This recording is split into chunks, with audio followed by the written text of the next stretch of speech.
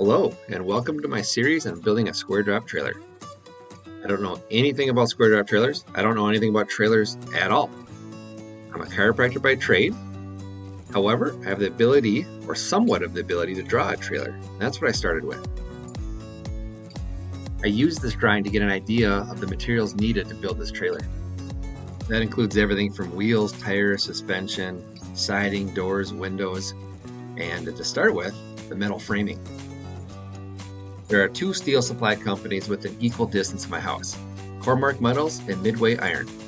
I did use both companies for this project. Matter of fact, I think Cormark Metals might supply Midway Iron with some of their steel, but I could be wrong. Either way, if I were you, I'd call around and do a price comparison. Most of the tubing comes in 24-foot lengths.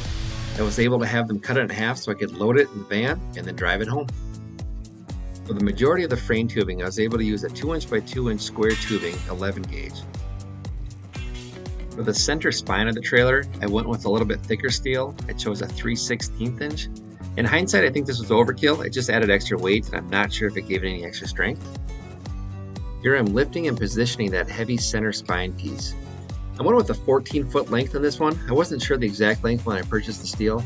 I ended up cutting off about 1.5 feet or so of it. The front of the trailer will have a receiver to accept an off-road hitch. I'm just putting it here to keep everything organized. And now the build officially begins with my first cut. This piece will be the very rear of the trailer. Each end will be mitered at 45 degrees. I'm just using a cheap chop saw I got from Harbor Freight with a coupon.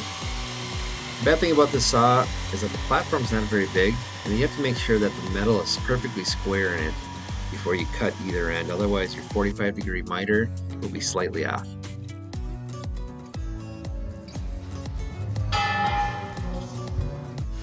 I did the exact same thing with the passenger side frame rail, mitered both sides, carried it over and set it in place.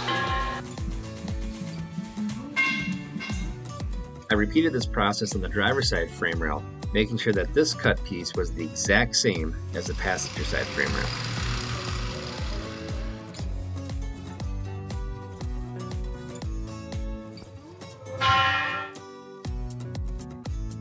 And then I continued on, cutting all the smaller pieces needed to make the body of the trailer frame nice and square, things like ribs and gussets.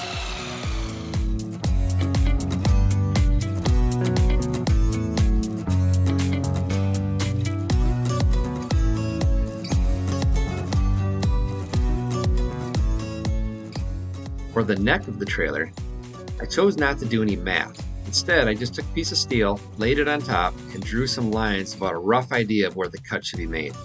It turns out this was a mistake. It took a couple extra cuts and a little bit extra grinding to make sure that both pieces were exactly the same. Some of these angles are a little bit too sharp for my cheap chop saw, so I used an angle grinder and just cut it by hand. Now that everything is cut, it's time to start tacking it together, and I need all the help I can get when it comes to welding. Definitely not a welder. In fact, most of my knowledge of welding comes from watching YouTube videos. And one of the things I've learned is that each joint should have a beveled edge to allow more room for the welding bead. And that's what I'm doing here with the grinder and the hand file. I also learned that the metal should be very clean on each mating surface. And here I'm using some mineral spirits to clean up the edge. And then I continued this process through every piece of metal to make sure each one had a beveled and a clean edge. And now the pieces are ready to be tacked together. But before I do that, I have to make sure everything is perfectly level. And I did this a couple different ways. The first way is I put some masking tape around the center spine, drew some lines right down the middle, and then I used a laser level to make sure that it was perfectly straight. And in more simple ways, I just use a regular level and just check the bubble on it from time to time. And now that the center beam is level, we have to make sure that the trailer will be perfectly square. I achieved this by drilling a small hole at the center of the neck of the trailer, and then I inserted a drywall nail into this hole, and I used the head of the nail on my tape measure to go back and forth from left to right. You might have noticed in the previous scenes that I used some metal shims in the front here, one on the passenger side rear, and one on the driver's side rear to help make sure everything is level. Now for a big moment in the trailer build, ready to tack together the first two pieces.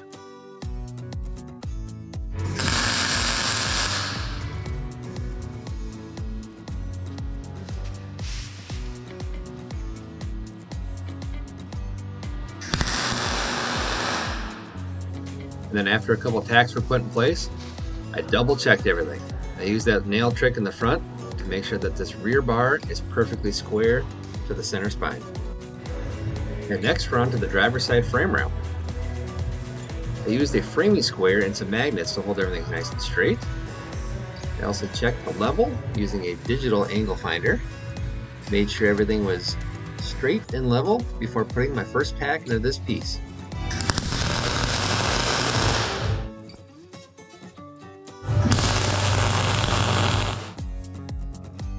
Now on to the next piece.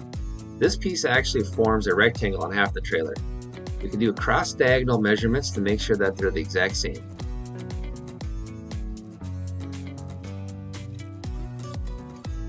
And after we're happy with the exact placement of this piece, we go ahead and tack it in just like we did the other one.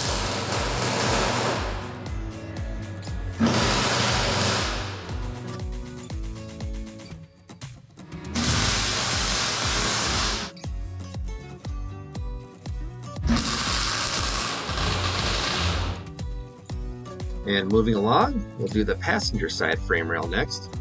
Same thing, use a framing square. Make sure everything is perfect, using magnets and shims to hold things in place, and taking many measurements before putting our first tack in. And now that the body of the trailer looks like a rectangle, I can take cross-diagonal measurements before finishing tacking the rest of it in.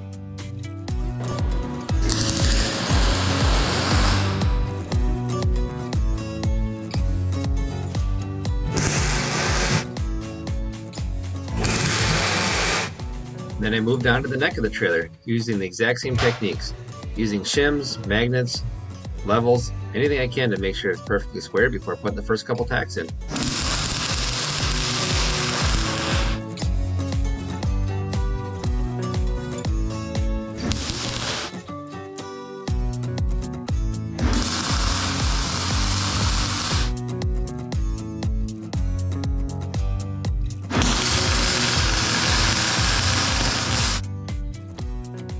I would take breaks every now and then and just remeasure. I'd use that nail trick to make sure everything stayed square even though I'm adding heat with the welder. I suppose now would be a good time to talk about the welder. Well, it's nothing fancy. I had a coupon from Harbor Freight, so that's what I got. It's the cheapest welder they had that uses 240 volts. And some of the accessories I got for it was a welding cart from Harbor Freight, the little gas flow meter, and then the gas I actually get from a local hardware store where they have an exchange program. I've never used a high-end welder, so I wouldn't know the difference between that one and this one. In the meantime, I'm enjoying using this one. And here I am putting tacks all around the trailer, making sure not to put too much heat into one spot. After finishing the tacks on one side, I wanted to flip it over so I could tack the other side before doing any finishing welds. It's a little heavy and awkward, but I was able to flip it over by myself. It was either the heat from the welds or me flipping it over that caused the frame to be slightly out of square. However, I was able to fix this by using a ratchet strap and then remeasuring to make sure it was back in square. Next, I went around the trailer and I was able to put tacks in every spot that didn't have a tack.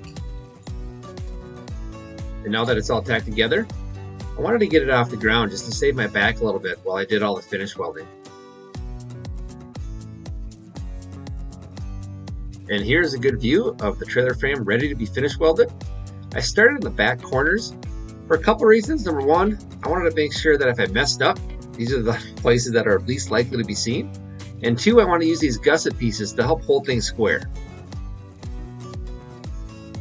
And then I continued this process around the trailer frame in random areas to try to avoid any warpage that could happen. I got lucky. The trailer stayed nice and square the entire time. And not being an experienced welder, I had to tip it up on its side to allow gravity to help my welds look a little better.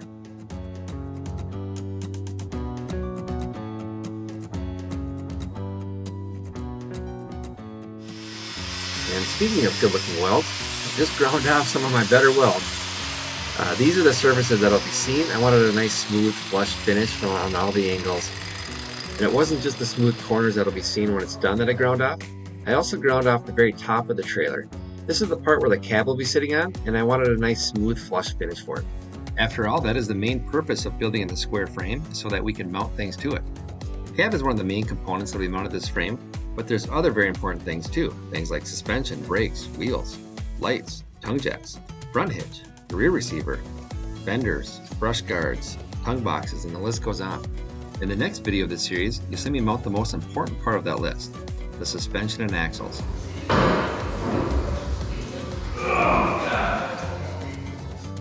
And here I'm flipping it over and getting it ready for the suspension.